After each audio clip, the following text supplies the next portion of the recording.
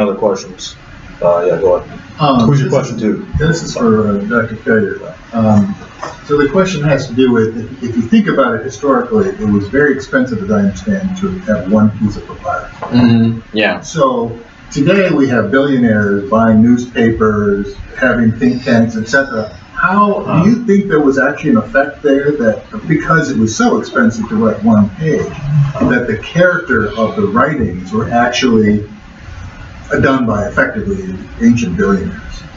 Yes. And also the people writing these are highly educated.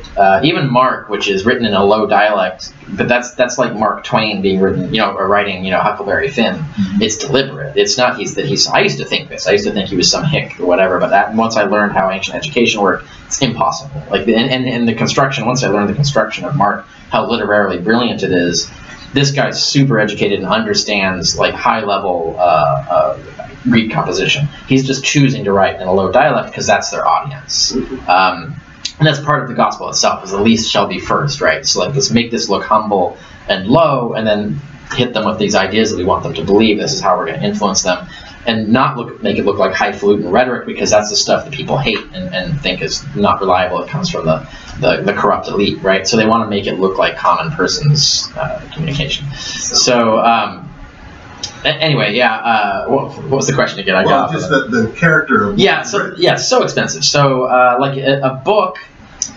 Well, see, like a gospel's not that expensive. That gospel might run you like $1,000 in equivalent money. If you do a one-to-one comparison, dollar for dollar, based on the minimum wage today and the minimum wage then, a gospel would run you about $1,000 to get a copy made.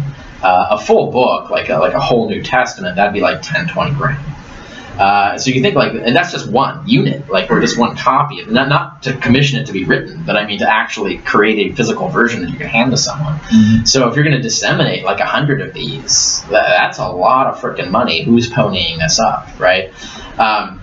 Now, on the other side of that, we do know there's a lot of experts who've looked at this. The quality of scribal work in the New Testament manuscripts only starts to resemble professional scribal houses in the 3rd century AD.